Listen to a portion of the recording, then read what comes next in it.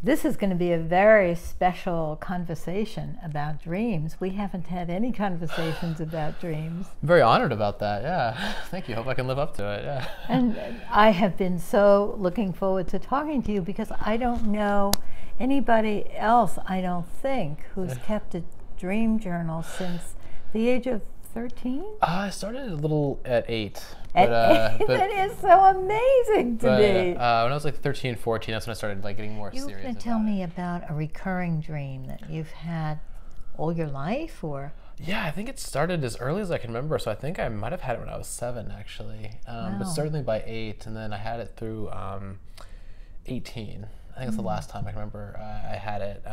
And as you tell it to me, okay, maybe we could see if you could sort of feel into it. Just let it be here.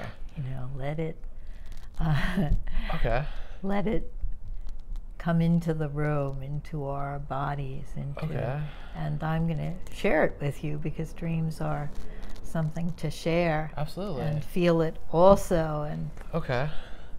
I just as a preference, whenever I usually dream, I figured this out when I was like going back through some of the things, but I kind of dream simultaneously in like a kind of a third-person overview of like watching yourself happening, but also in a first-person sense as well. So usually I get both angles from that. Wow! Usually, so you dream from the third person looking at yourself and the first person being yourself at the same time. Yeah. And so it usually starts off more as like a third person, kind of a surrounding. So I guess the dream it always starts off in a very wooded, like kind of alpine forest with no snow. It's like a temperate climate, but kind of the Pacific Northwest. But just a canopy of trees. And you're seeing them from above, or? Yeah. Above, so maybe 200 or 300 feet above the trees. Some birds flying. It's a canopy of trees, and then it eventually, and then it kind of moves over and kind of like almost like if a drone was like flying over these trees, and then eventually a highway comes through, but it's an elevated highway, so you can't see. At no point can you see the, I guess the forest floor or a road. It's just this kind of elevated.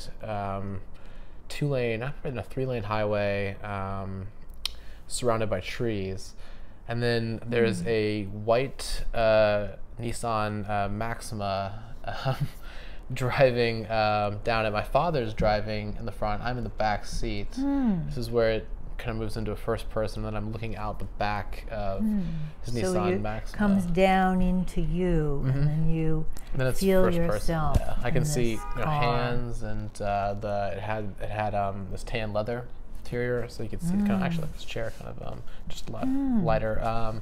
And looking out the back, and then it switches back to third person, kind of this overarching view, and there's in the distance is a bear running on the highway, coming at us, and as it gets closer and closer, it gets bigger and bigger and bigger and bigger, and then eventually, I'm telling my dad to go faster, but not in a hurried way though. You're telling your dad to go faster. Drive, yeah. At no point does he speak. Drive faster, you're saying.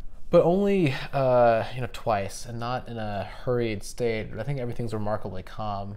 The bear keeps getting closer and closer and closer and closer until it is kind of over the car, and then it just stops. And then the dream stops. Over. Yeah. Wow. And I've probably had that dream, haven't counted, but somewhere between 20 and 30 times. At different points in your life, from the age of 7 till, and how old are you now? I am 29. 29. Wow, what a nice age. Yeah. But the last time I had that dream was 18. So you brought that into the room, and the whole feeling of that dream. Yeah. What's the atmosphere of it? I think it's like I guess a kind of a calm foreboding. Maybe. I think, because I think let me say that and then see if when I say it, if it sort of touches that Yeah. a calm foreboding. Yeah. Yeah, I could feel that a little. Yeah. Yeah. Yeah. Because the thing is, it's not frantic. You know, it's not like some, I don't know, some movie where someone's chasing people or freaking out. There's really no freaking out going on. Yeah. So just bear that. So I don't know. I have no idea what it means. It's just something, you know, had for a long time. So and it's the one that I remember the best because I've had it so many times. I think. Yeah, that could almost be the name of the dream. Calm, foreboding. Yeah, I think so. Yeah. Yeah, I never thought about it like that. I've never actually. No one's ever asked me to describe it. Yeah. So. Was there a different feeling when the dream begins and there's just that canopy of trees and the birds and you're looking down on it? Was that? I think it's a little bit, but it's very slight. It does change. I think the foreboding does ratchet up, but it goes from like say a 3 to like a 4.5. So it's foreboding at the beginning too. Yeah. Even though there are birds and. Maybe just a feeling that maybe things aren't. I mean, maybe it's like I don't know.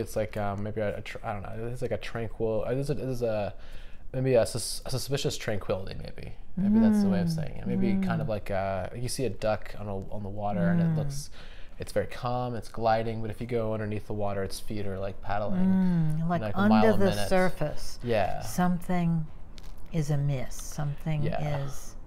Something you can't quantify, you can't really describe, but yeah, something's there, yeah. And then the bear comes in, and then you figure it out. Yeah. Yeah. I'm getting that sense of that the duck and under the water, this franticness. Yeah. But then on the surface, it seems really calm.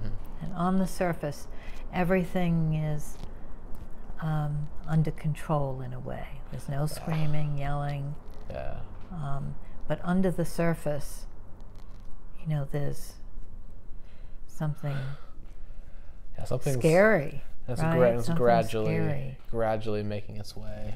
Yeah, gradually getting more and more dangerous, more and more ominous.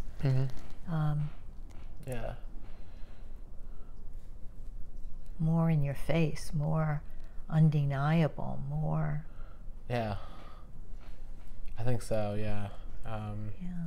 It keeps getting the intensity increases to a point where you can't really avoid it. Maybe. Yeah. What's your association to that car? It's such a specific. That's so interesting, isn't it? That it's such a specific car. My dad had this Nissan Maxima, but it had a voice in it, so it would talk to you. Really? So it would say, I guess they got rid of it because people thought it was creepy or something. As a like kid, Alexa. Exactly, yeah. But my dad, I loved it as a kid because it would be like, right door is open, or tell you to put your seatbelt on, or it would like you're running low on gas. That kind of stuff. A light would come on too, but it would have all these things it could say. And I guess as a kid, we would all my friends got a kick out of it too, so we would purposely leave the door open, and then you could just to hear the voice and that kind of thing. So I think my dad liked it too. I thought it was very cool. And the car has a feeling of being cool and connected to your dad, that you and your dad are together in it. I do, yeah. I mean, it's I don't, my dad was traveling a lot when I was he's actually on a flight to Europe when I was born, actually. And so when I was a kid, he'd go away for 3 months at a time and things like that. And so perhaps there's some longing or something like that, or I don't know, desire to I don't know, maybe there's some connection with that, I don't know, but yeah. Just give that a minute, because you're onto something, I think, here. The feeling of that car and the togetherness in it, being in the same car, and the coolness, and other kids really loving that car and it talking to you, and something about a longing for more with your dad, for more. Yeah. I mean, I don't know, maybe the I don't know. Maybe it's one of those things where when you're. I guess I maybe subconsciously knew this, but when you're, I knew that he was going to leave in a certain amount of time, and so I guess any time interaction, is only temporary. and which I guess is maybe somewhat different than maybe having your father when he works in the same town or whatever, the person you do, so you know that you're always going to see them, that kind of thing. So I don't know, maybe the and I know usually whether it's vacation or what have you, when you get towards the end, maybe an experience becomes a little more bittersweet because maybe you realize it's more immediate, you know, that it's coming to an end. So I don't know, but perhaps and I know that from the inception it's going to end, and then maybe that's the the foreboding or something like that, knowing that it will be over at some point, and then he's going to go away. Yeah, let me say that part back and see how it connects inside. That's the big clicking in, like we can have all kinds of thoughts about something, but then some thoughts like really sort of like, yes, that's right. So if I say it and then you say, yeah, I do have a feeling of that. So this part is like that being with your dad in that kind of intimate way, of being on the voyage together, being in the same car, being in the special car together, just the two of you. Always that kind of intimacy had this feeling that it's going to end, that you have to prepare, and that the end is coming.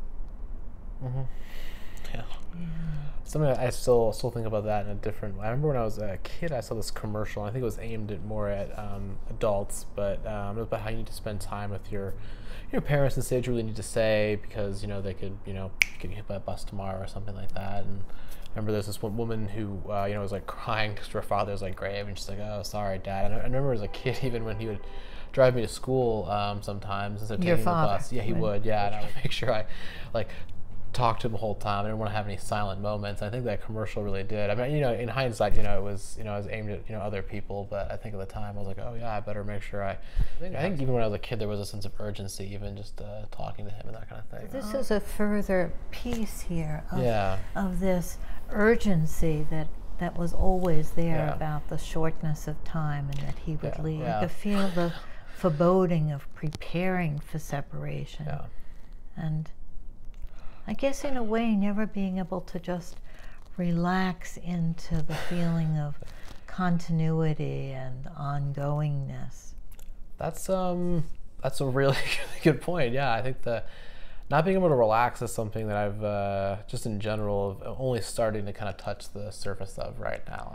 But I think the thing not being able to relax, I think that's something that's not just, I guess, just enjoying your parents or my parents, but just kind of in general, I think, with relationships and. Matt goes on from here to talk more about his dream and his family, and you can watch a longer version on YouTube. Thanks for watching, and don't forget to subscribe.